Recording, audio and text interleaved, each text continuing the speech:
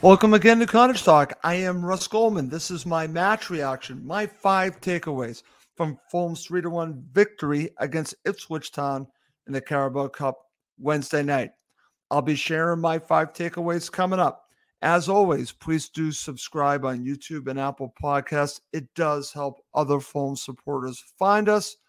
Also want to mention that I will have a preview of the Manchester United match that I'll be recording on Friday. As you might be aware, I just want to mention this, and I'll also be mentioning it on the preview show, that Fulham Supporters Trust is sponsoring a protest that will be happening during the Manchester United match. As you get to Craven Cottage, outside of Craven Cottage, you will see an opportunity to pick up a yellow card.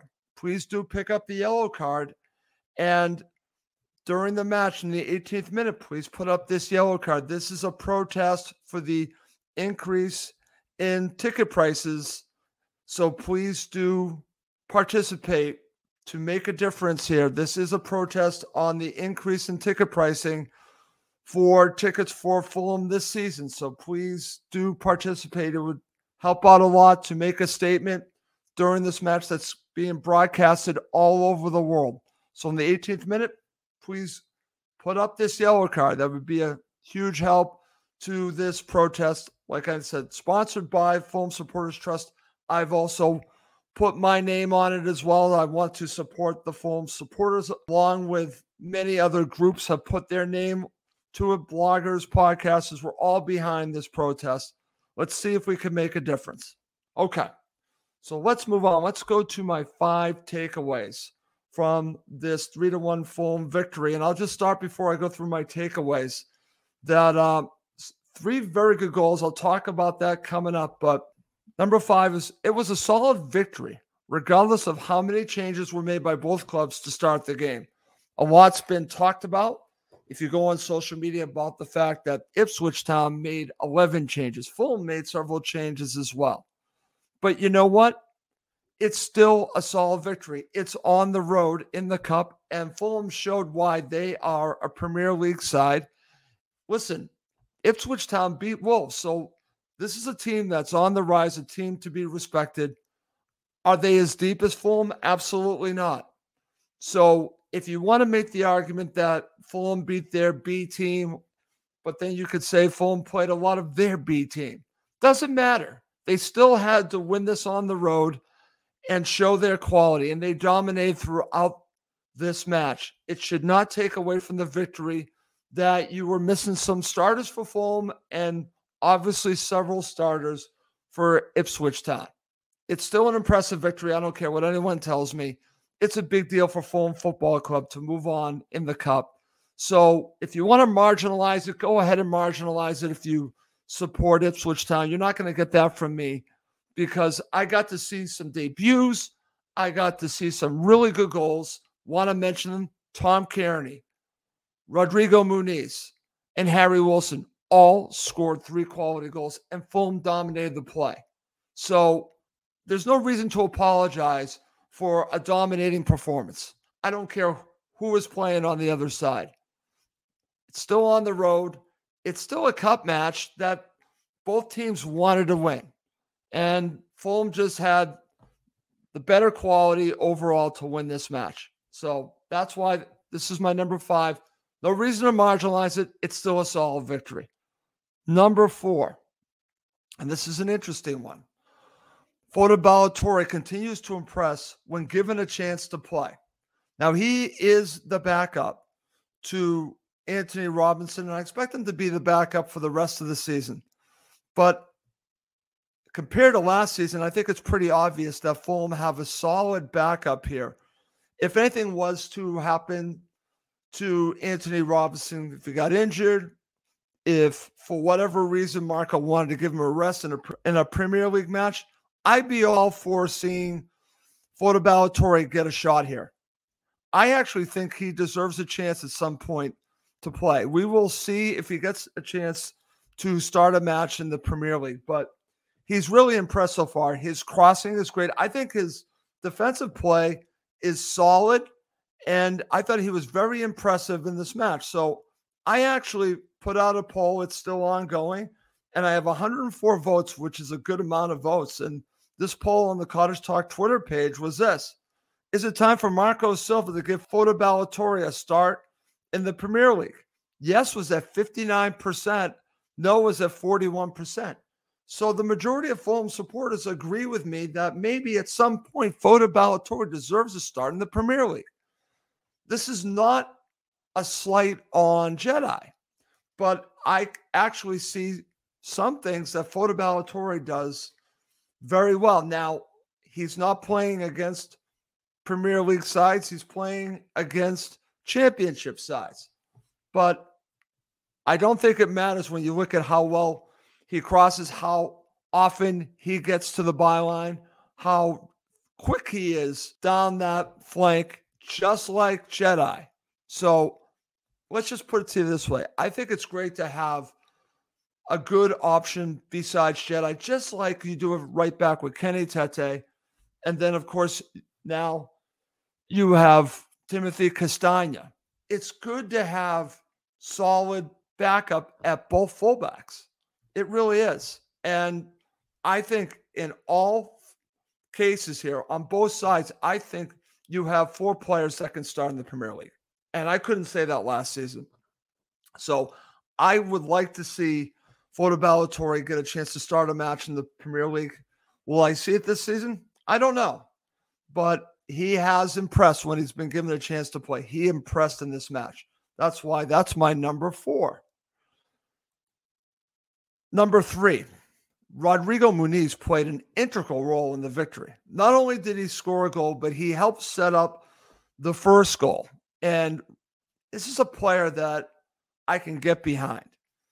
A player that had a terrible season last season.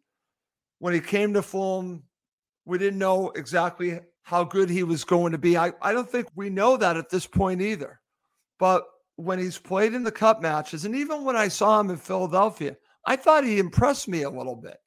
So for me, I think Rodrigo Muniz is trying to make an argument to get a start in the Premier League. Now, I don't know if Marco's going to go there, but he actually had a good performance against Brighton. He's followed it up, I thought, with a very good performance here against Ipswich Town. Here is a player that offers you the hold-up play that you need. He also has some speed, and he was able to finish and score a great goal, but also set up a teammate. So for me, very good performance from Rodrigo Muniz. I don't know if this means he should be starting in the Premier League, but you know what?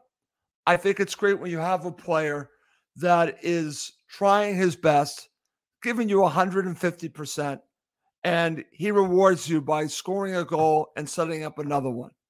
So this is all good news from Fulham Football Club, and congratulations to Rodrigo Muniz for a good performance against Ipswich Town.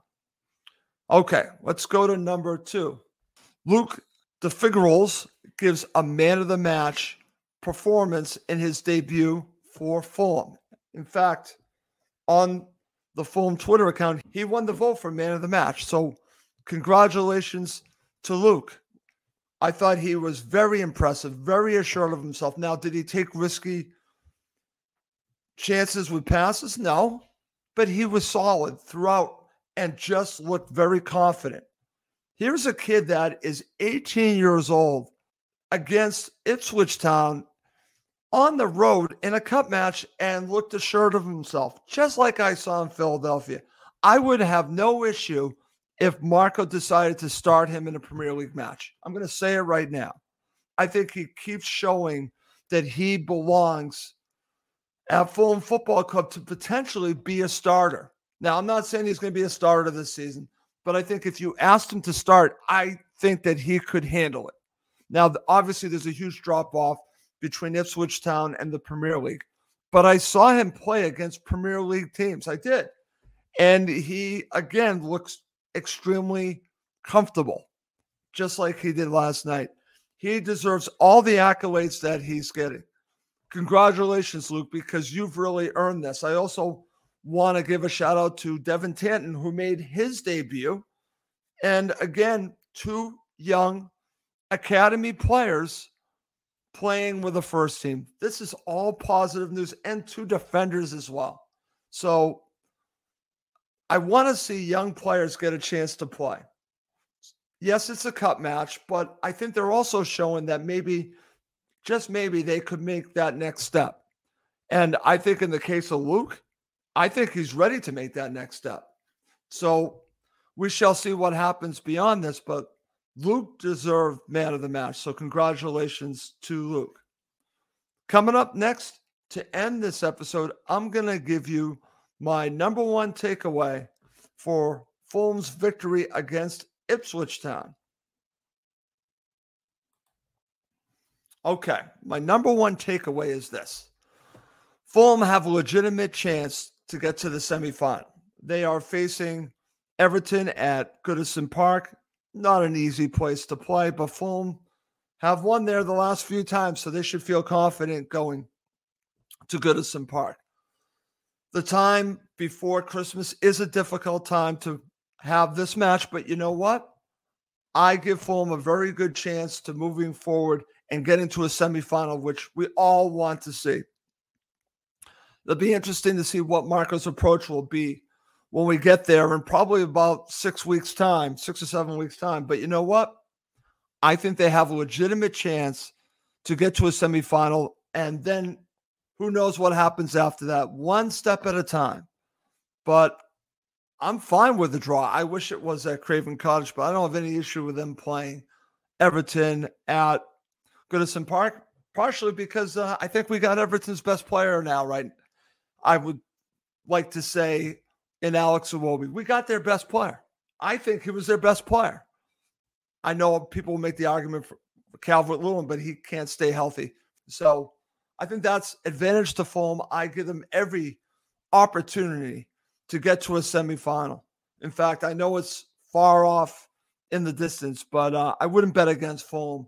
In fact, I might consider putting a bet on Fulham to get to a semifinal. Probably won't because I'm not a betting man. But if you are, it might not be such a bad bet because I like Fulham's chances at Goodison Park. And I also like Fulham's chances with Marco Silva going up against Sean Dyche. I actually think he has Dyche's number here.